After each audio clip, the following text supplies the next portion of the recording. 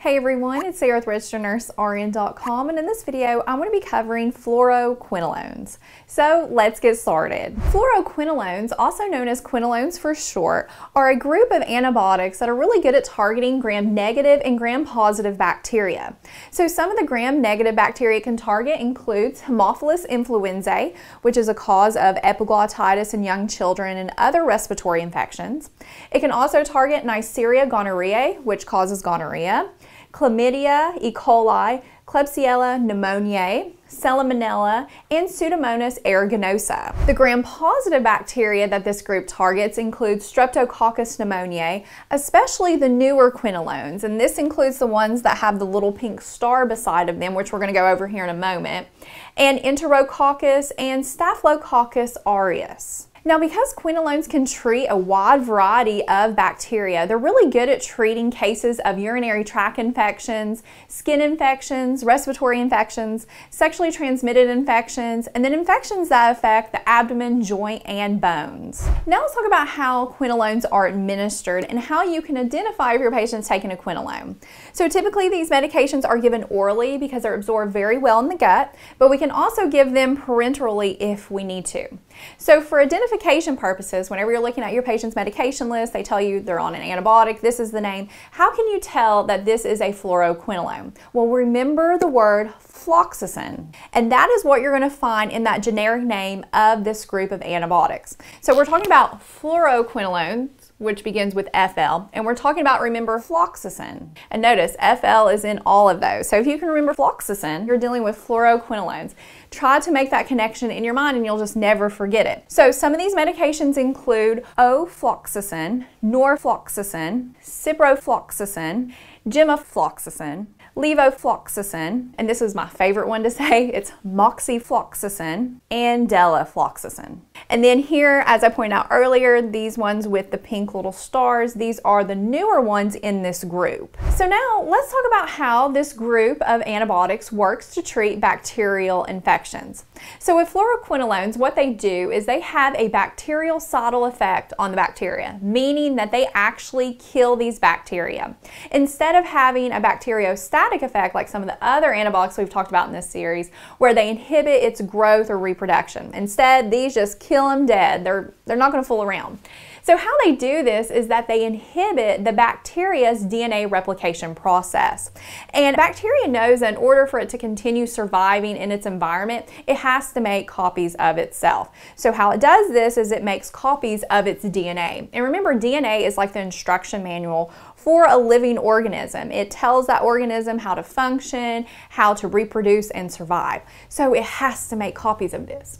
And there's many enzymes that play a role in this replication process. And fluoroquinolones target two particular enzymes that I want you to remember. One enzyme is called DNA gyrase, and then the other type is Topoisomerase IV.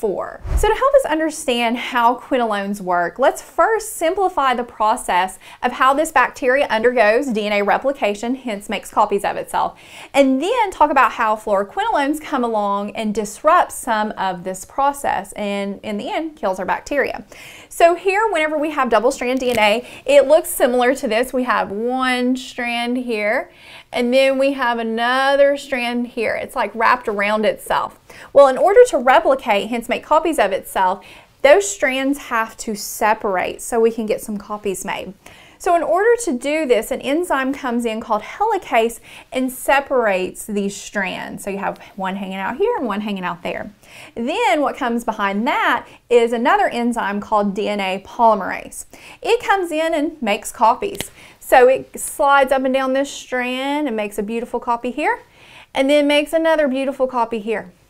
Now, as this was happening, this other part of the strand that wasn't separated has started to, in a sense, get tightly wound around itself. We call this, it's become supercoiled. Now, we need to alleviate this supercoiledness of this strand because we need these parts to fold over so we can continue with this replication process. So an enzyme is going to come in called DNA gyrase, and it's going to help alleviate this tightness, this supercoil that's happened. So how it does this is it's going to like slice and reconnect parts of it. It loosens it up. So once we have the role of DNA gyrase complete, these newly copied daughter DNA strands are going to fold over. Now, as they fold over, we have the beautiful copies, but there's a problem. They're still connected and they need to separate so they can go on, do their own thing, and make more bacteria. So we need them to separate. In order to separate, the enzyme Topoisomerase IV is going to come in and it separates it. So when we throw on a fluoroquinolone, it can disrupt this process. And how it does this, it really depends on if we're dealing with a gram-negative bacteria or a gram-positive bacteria. So if we're dealing with gram-negative, it mainly goes after the DNA gyrase enzyme. So it's going to disrupt how this strand is able to not be supercoiled. So if we can prevent this process of it helping the supercoiled part of the DNA strand, we're going to prevent it from being able to go further in this replication process, hence killing our bacteria. Now, if we're dealing with a gram-positive bacteria, it mainly wants to inhibit this topoisomerase IV. So it's going to prevent these daughter DNA strands from separating from itself. They can't separate, we can't get DNA replication, hence we get dead bacteria. Now let's talk about the nurse's role for administering quinolones. So before you administer, you want to just confirm your patient is not allergic to this medication. And then during administration, you want to make sure that this medication is being effective. Is it actually treating your patient, and are they getting better? For instance, how are their temperatures? Are they hypo or hyperthermic? That's not good. How's their white blood cell count? Is it normal or is it really elevated? Remember, a normal white blood cell count is anywhere between 5 to 10,000. Also, how do they look? How's their vital signs? Is their blood pressure really low? Are they hypotensive? Are they tachycardic? Are they having mental status changes, breathing problems? All of this could indicate that your patient may be experiencing septic shock. So you want to monitor for those things. Now, in addition to that, you want to make sure you also know things to educate your patient about and things you need to watch out for in your patient whenever they're taking these medications. So to help us remember those main concepts, we're going to remember the mnemonic floxacins. F is for fluid intake to prevent crystalluria, and this can especially happen with ciprofloxacin. So you want to educate the patient to take this with at least 8 ounces of water and to drink fluids throughout the day, because we want to prevent crystals from developing within the urinary system. Because with crystalluria, this can happen whenever the urine becomes too alkaline, and if we get the development of crystals, it can cause a blockage in the kidneys and it could lead to renal failure. So as the nurse, you want to make sure you're monitoring your patient's hydration status. So if it's not contraindicated, they need at least 2 liters of fluid per day, and you want to be monitoring that urinary output. Now, as a side note, whenever you're studying the other antibiotics, this is also a teaching point with the sulfonamides as well, the crystalluria. L is for long QT interval. So quinolones can prolong the QT interval,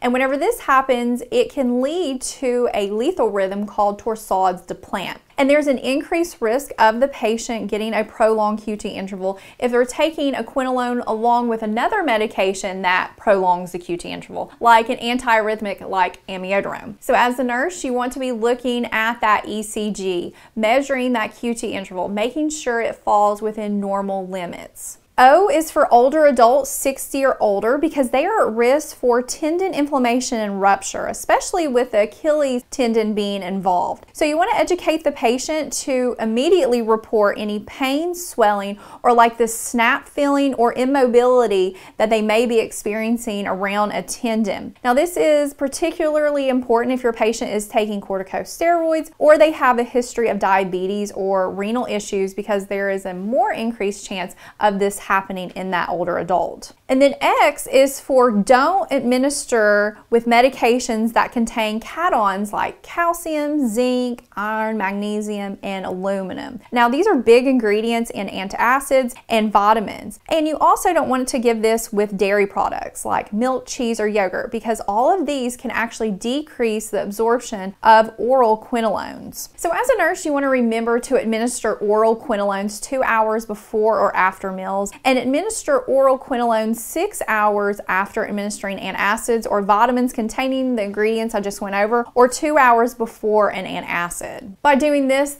will help decrease the risk of altering that absorption of that quinolone. A is to avoid quinolones in children and during pregnancy. It's been found that quinolones can cause bone and cartilage problems in children. And then C is for C. diff. This is actually a super infection that occurs in the gut that can happen from taking quinolones. So you want to educate your patient and monitor your patient for any type of fever, watery diarrhea, or abdominal pain. And if they do have this, you want to report it to the physician, who will order a culture of the stool to send it off to make sure the patient hasn't developed C. diff. And then there's I for interactions. You want to be familiar with the medications that could interfere with quinolones. So the big ones are like caffeine, phenytonin, warfarin, theophylline, and amiodarone. Then we have N for neuromuscular exacerbation. So you really want to monitor patients who have myasthenia gravis because quinolones can actually make the condition worse. So you'd want to be monitoring for muscle weakness. And then lastly is S for sun sensitivity. So quinolones can make the skin more susceptible to burns and blistering from the sunlight's rays. So you want to educate the patient that this can happen while they're taking the medication and for several days afterward. So they want to take measures to protect their skin whenever they're outdoors so they don't get these adverse effects. Okay, so that wraps up this video over quinolones. And don't forget to access the free quiz in the YouTube description that will test your knowledge on this material.